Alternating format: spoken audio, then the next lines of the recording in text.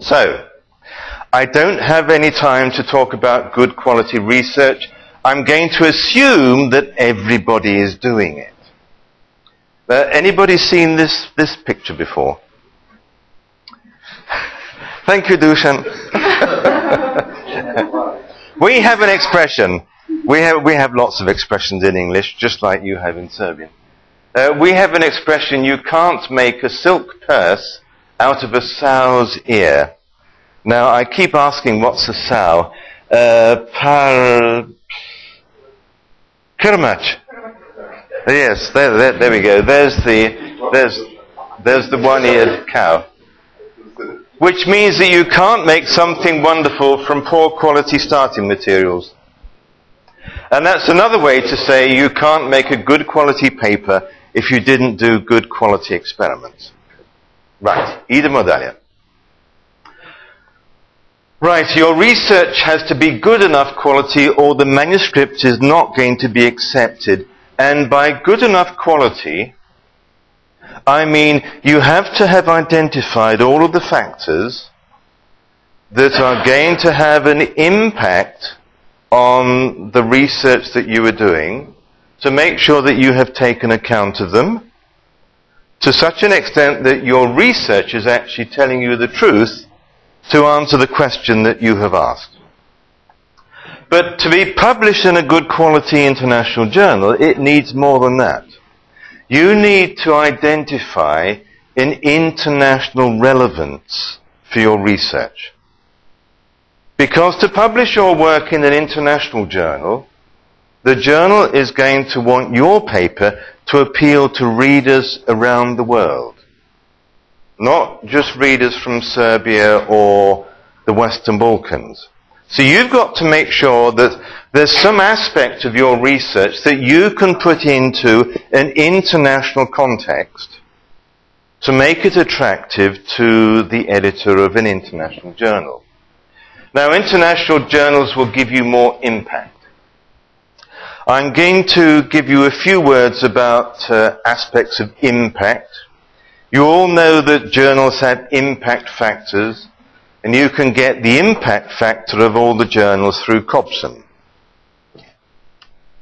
And the higher you aim with the impact factors, the more difficult it is in general to get your manuscript accepted. And therefore you need to be realistic in choosing the journal for publishing your first manuscript, and then you can gradually work your way up once you develop the skills to put together good quality manuscripts for the future. Now, something that's become much more readily available in the last 10 years or so are open access journals. Open access journals, by definition, are going to have higher impact, at least once they have established themselves as good quality journals. They're going to have higher impact than many other journals because, by definition, they are open. Anybody can access the papers which are published in those journals. So if you want to aim for a journal which has a relatively high impact factor, then some of the good quality open access journals might be suitable for you. But be very careful, because there are hundreds, and well, no, not hundreds, there are thousands of open impact journals. Many of them, a large proportion of them, are not good quality. They are happy to take your money, they're happy to print whatever you give them, without any effective refereeing process. So you need to be very careful about open access journals.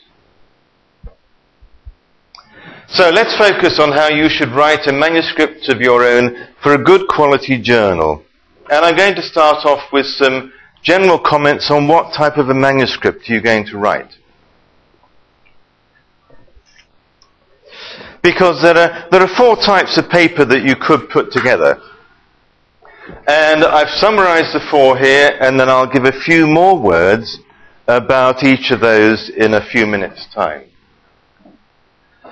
The traditional scientific paper would be based on a hypothesis that you're testing by doing a piece of research, and you will therefore set up a hypothesis and then test it.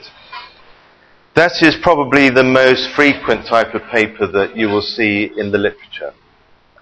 Then you have what is fairly common in Serbia. With Serbian scientists, it's just a purely descriptive paper, describing the way things are. We've been to this reservoir in Vojvodina, and we've sampled all the crustaceans and mollusks or whatever we can find in it. So that's a descriptive piece of research. And the third one is a techniques on methods paper, which is describing a new way of measuring something. And finally, a review paper which will describe and discuss what other people have been doing by putting together a lot of manuscripts, lots of publications, and then identifying the key points from each of them. So I'll go through each of those in turn with a bit more detail. For a hypothesis-based piece of research publication, you need to have one or more hypotheses to be tested. You need to have clearly defined aims, justifying why that research is needed. You need to design the research in a sufficiently good way to be able to test that hypothesis. And then you need to have results that match the aims, and the interpretation will then give you the answer to whether the hypothesis is true or false. And I've put at the bottom there short communications.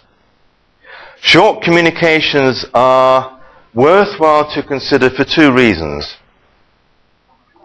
One is that by their definition, they are easier to write because they are short. You don't have to write a lot. And the second reason is because they are short, the publication time for them is usually a lot quicker than it is for a full paper.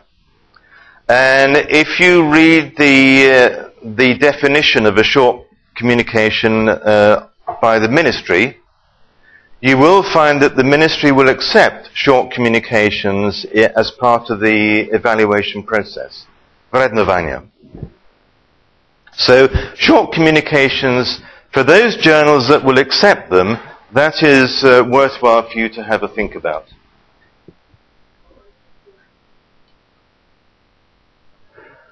Now, moving on to a purely descriptive paper, if you're going to be writing one of those, you need to have a clearly defined reason explaining why what you have done needed to be done. And also what I've emphasized in that slide is that it needs to have international impact. So you may have been looking at a reservoir in Vojvodina, but for that piece of research to be accepted by an international journal, they need to know why it's important for you to be looking at a reservoir in Vojvodina. What is the international relevance for your findings? So you've got to make sure that you can put your research within an international context in terms of comparing that reservoir with other sites in other parts of Europe, for example, or testing it in comparison with water quality, or its association with human habitats, or farm pollution. You've got to be able to put your findings in some sort of context that will make it internationally relevant. So you would then compare your findings in terms of implications for policy, regulations, and so on. The third type of publication, a methods paper. I've published 2 or 3 of those because over the years I have had to develop methods specifically to improve the effectiveness of the analytical methods that I was using for my research. So if you're thinking of a techniques paper, you've got to justify why it's needed.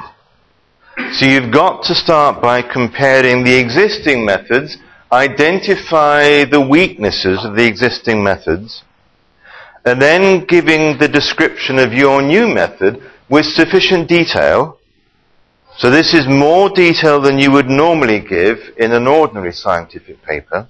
You give more detail of the methods for others to be able to use it as a protocol.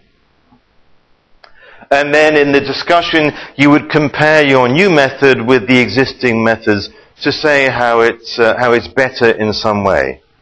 It's either quicker, it's more efficient, it's cheaper, the reagents are less expensive, and so on. So that's the third type of paper. And the fourth one, a review paper. This is something, how many of you, are there any still PhD students? One or two, a few of you PhD students. This is something that I would recommend that you have a look at. A review paper needs a clearly defined subject area that has not been reviewed recently. You compare the work of others, usually with your own findings. So if I'm writing a review paper, I will be looking at all the other publications in my subject area and compare them with my own work. I would include the latest research findings by contacting a few of my colleagues and asking them, have you got anything in press that I can refer to? And it's also at the bottom, it says it's an opportunity for you to publish research results that might otherwise not be possible to publish. Now, that doesn't mean to say that the quality of those results is poor, but the quantity of the results may not be sufficient for a full paper. And I have done that myself.